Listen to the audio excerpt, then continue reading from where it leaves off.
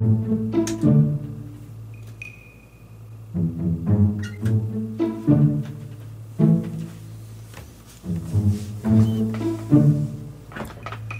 are so back.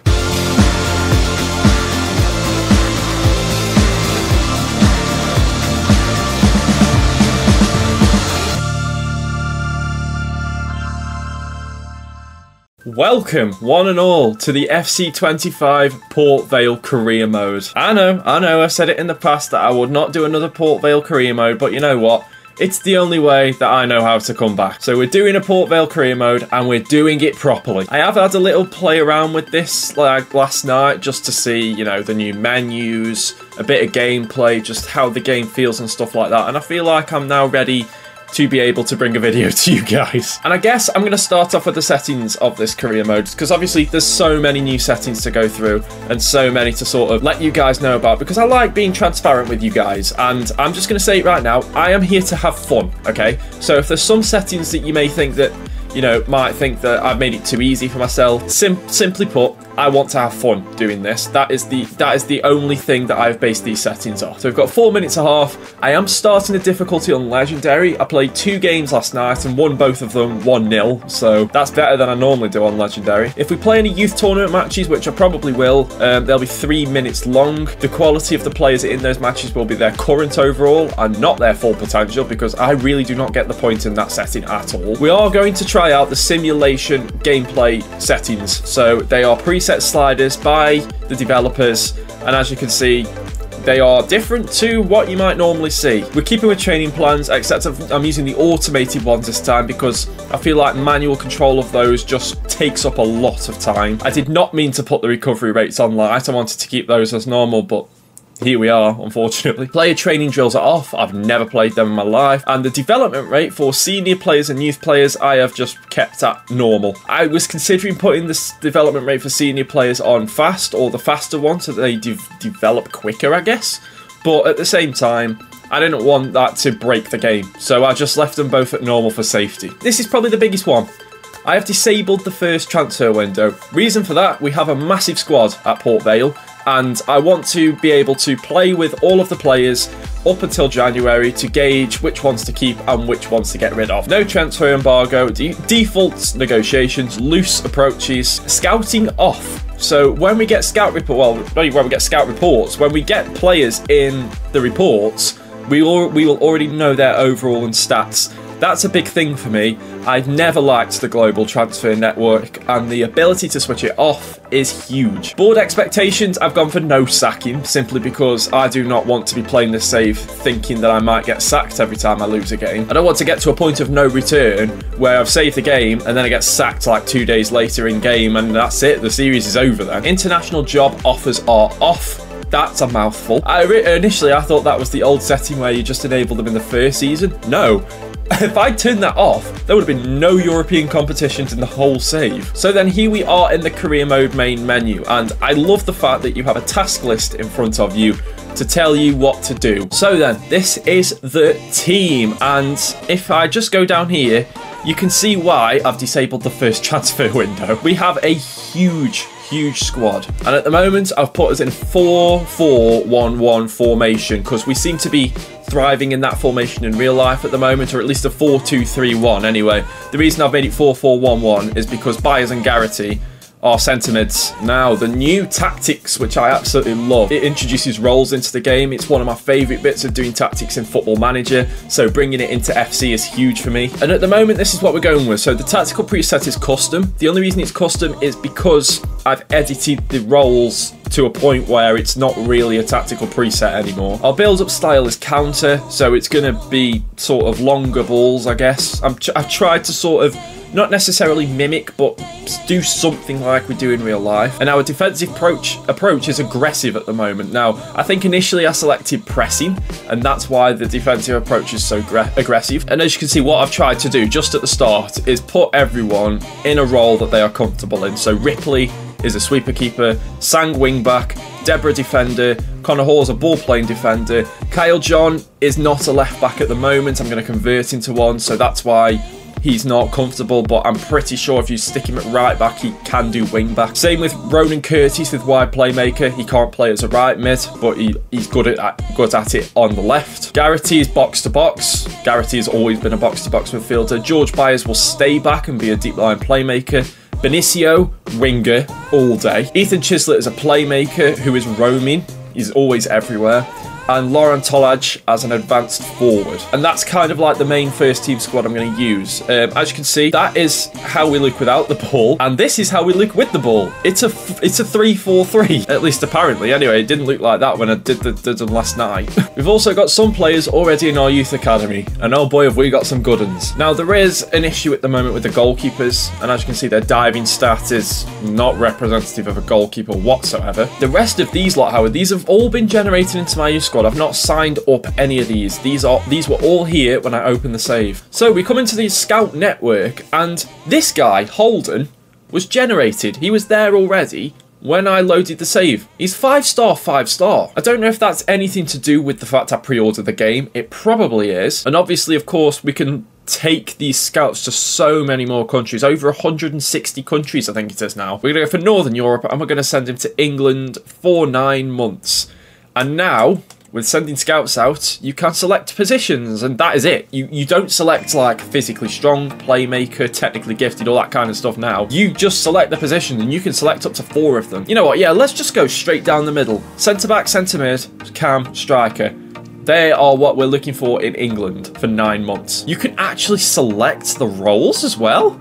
That's really cool. We're going to send him to Burundi. We're going to look just for wingers and send you to Wales. 3 months, and you are going to look for defenders, my friend. Now, I did sort out development plans last night before I started the save. I wanted to have everything sorted before I started recording, basically. So, James Plant is going to become a right back instead of a left back because he is right-footed. And speaking of going from one side to the other, Kyle John is going to become a left back instead. And then Ronan Curtis is going to be a right mid.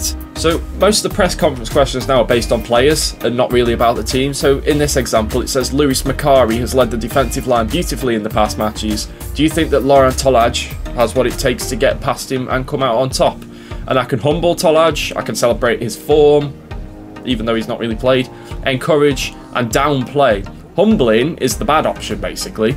But at the same time, the morale has got a sweet spot, and you don't want to get it over that sweet spot. So Notts County are playing a 5 at the back, of course, because every team plays 5 at the back now. I mean, I'm not going to complain. We've played it for the best part of the last 3 or 4 years. They've got so many key players, though. Oh, my days. Jody Jones is a key defensive and attacking player, apparently. Benicio is absolutely dead. So it's Jack Shorrock's time to shine, I think. Other than that, first team is looking really good. So let's go. I just want to point out, by the way, how good a job that EA have done with the new tool that they've got for creating the faces, the cranium, I think it's called. That's Connor Ripley. Like, if I just keep going through the players here, like, the players actually look like the players. That's such a good render of Connor Hall. One thing I have to laugh at, though, is the fact that Ben Garrity's hair is just entirely grey. Like, don't get me wrong, his hair is going grey and he knows it. He's joked about it all the time, but the fact that on this game his hair is literally grey. That's Ethan Chislett. That's amazing. And that is a pretty decent looking Laurent Tolaj as well. So fair flipping play, EA, because this is, I love the fact that finally my club's players now have not their literal actual faces in the game, but a very close likeness, because we've never had anything like this before. Here's Ronan Curtis. Cheers. Good touch there. Here's Ethan Chislett. He's still going. Nice. Play it in. Ronan Curtis. You know what? Have a shot. Ooh. Saved by the keeper, and it's cleared away. Love that. Laurent Tolaj. He's left-footed, I think, in the game. He's both-footed in real life. Oh, keeper saves it and somehow manages to keep hold. Cheers. Nice. Shorrock. Great ball in. Ronan Curtis, damn it. Oh, Shorrock steals it again. He's got it as well. Shorrock inside. Laurent Tolaj. Oh, he saved it again. Slocum. Saving everything right now. Right, Cheers on the corner now. I've got Connor Hall as the target player. I don't know where he is. Is it him here? It is, yes. Connor Hall. Yes. The first goal of the series is scored by the returning Connor Hall. fantastic. Lovely ball in by Chislett. And I'll tell you what, having Connor Hall as the target player has certainly worked a treat there. It is a bit of a new challenge, this, because going into this first season, we have one of the best teams in the league. In terms of overall, in terms of just in general, we've got one of the biggest squads. One of the favourites to get promoted in real life. So it's an entirely new challenge. We've got to, in this first season, kind of expect to do well as opposed to build, you know, use it as a building season. So if you like see me winning a lot of games from the outset, whether that'll happen or not, I don't know, then don't think it's too easy. We have one of the best squads in the league. Connor Hall winning it really high up the pitch. Here is Laurent Talage. Cheers now for Ronan Curtis having a go. Slocum with another save. Notts County can't really deal with us right now. Jack Shorrock, one of our academy products, playing it back. Chislett is everywhere, by the way. His roaming position really coming into effect. He played it in the box. Talage couldn't sort his feet out. Well then, there we go. End of the first game, and it's a win and a clean sheet. You absolutely love to see it. The tactic felt good, I'm not going to lie, but obviously it's only the first game, and sometimes the first game can be very deceiving, so I'm not going to start celebrating just yet that we're going to have a successful season, but let's hope for it. Oh, I see. Okay, so now I've been training Rico Richards as an inside forward, and he's not got a plus on it yet, but if I apply it now, yes, he can do inside forward now. I like that. Same with Chislett with playmaker. He's now a playmaker plus. Get in. So by definition, by the game now, he is world class as a playmaker. So there's one thing I wanted to address, which I just thought about whilst playing the last game, and that is Benicio. In real life, he is on loan as from Brighton. In the game, he's not. He is our player. And if I'm going to be completely honest, I'm going to take full advantage of that. Because at the end of the day, the game's done us stupid and thought that he is actually our player when he is not. He's 20 years old and he's got quite a lot of potential. So I'm taking full advantage and keeping him at the club. Oh, well, this is weird. First game in the Carabao Cup, and we are playing Blackpool of all teams. Oh, get in! A 4-3 win on penalties over Blackpool, League One opposition. So we have got this home game against Tranmere, and I am going to simulate this one because I'm going to try and just get 3 games in, but try and finish the month off. So the first team is going to go into this game at home to Tranmere. We drew 0-0 in real life. We lose 2-1 in FC. Got role updates now. Jakobsen in the youth academy is now a stopper plus. Feel like it's going to be quite easy to get players to be very good at the roles that they're in. So Accrington are a kick and rush. They have an attack rating of 55. That's not great. So next game then, Accrington away from home, and this is the game that we're actually playing this weekend when this episode will be uploaded. So let's give some good luck to the squad for tomorrow, because I'm recording this on the 20th. Kyle John with a lovely ball there. Here is Benicio. My first use of Benicio, playing it over the top. Laurent Talage, he's put it wide, and it actually went through the net. I like the way that Chislett and Curtis are working together. It's kind of like Chislett's roaming, so that when Chislett leaves the centre, Curtis kind of covers him. It's really, really good. And then if we're attacking, then Sang bombs forward and covers where Curtis was. It's actually really good. It does leave a gap at right back, but if we're attacking, what does that matter? But oh, Chiz is injured. Bloody hell. Ethan Chislett still got an injury at the moment, playing it through. Talage. Here he goes. He's trying to make some space, playing it to Chislett, and he's hit it wide. John's done well to keep that. Here is Benicio. Now here is Ben Garrity playing it through. Rory Payton. Oh, over the top. Rory's in. Rory Payton to win it. Yes! I say to win it. It's only the 82nd minute, but Rory Payton gets in. Lovely 1-2 between the two substitutes, Rory Payton and Diamond Edwards. And it's Rory that finishes it off at the near post. Keeper. Ooh, headed away. Still might come to something though.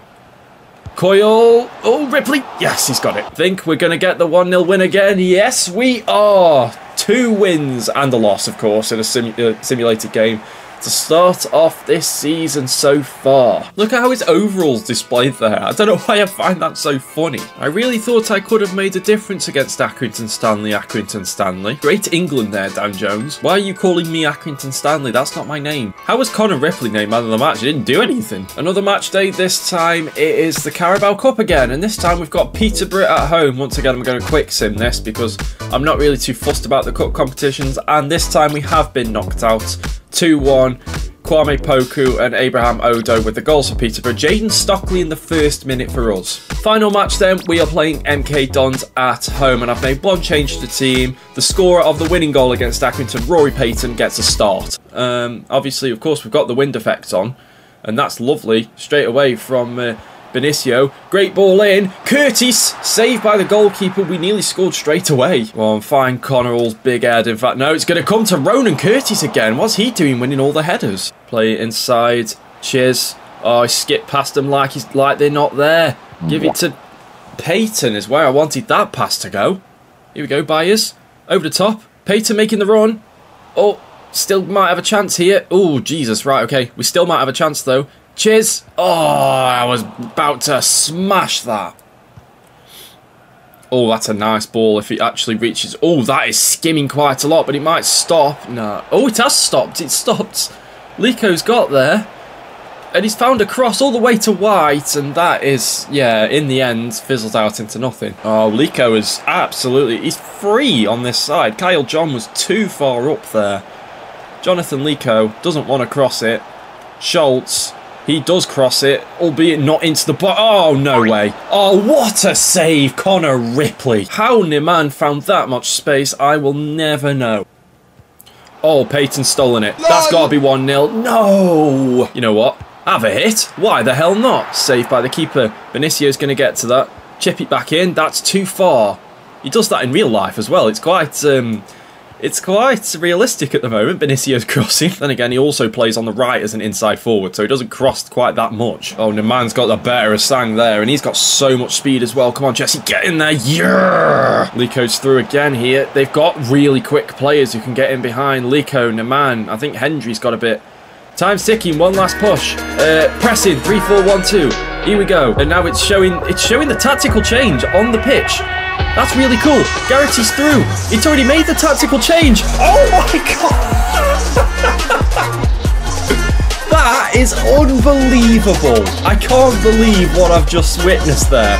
That was super effective. It's actually changed the players and put them in actual positions that they play. Look at what it did. It put Curtis as an advanced forward. Chiz stayed as a playmaker. Connor Hall in the middle as the ball-playing defender with Deborah and John as stoppers. That's so good. I'm going to have a lot of fun with these tactics, I am. Oh, Carol, do you know what he's worth? Ben Garrett, he's the best on earth. Oh, what a tackle to end that off. And get it out of there, Benicio. We didn't even get a chance to make the substitutions, but it doesn't matter.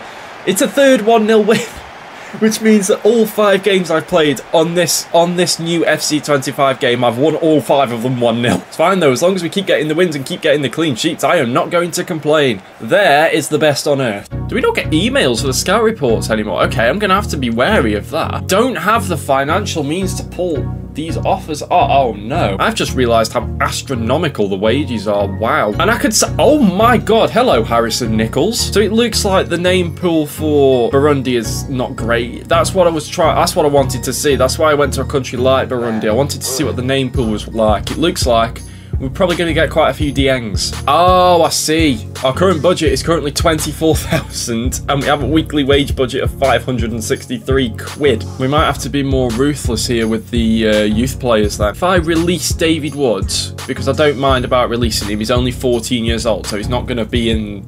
He's probably not going to reach the first team, I'm going to be real. If I release David Woods, was he taking up wages or am I going to have to release actual first team players here? Okay. Right, the wages are astronomical. We're going to have to really be careful with our money here and be really ruthless with these youth players. But anyways, guys, that is going to end off this first episode of the Port Vale career mode on FC25. I hope you guys have enjoyed it and I hope you're excited for more. If you enjoyed this video, make sure to leave a like down below. Subscribe if you like what you see and you want to see more. And if you don't want to miss a video, then hit that little bell. It's somewhere near to the subscribe button. I don't know if it's still next to it anymore. I've got no idea where it is. But hit the bell. It's down there somewhere. You'll get a notification whenever I upload. And then if you set it to all notifications, you'll get a notification every single time that I upload. But until next time, thanks so much for watching. Peace.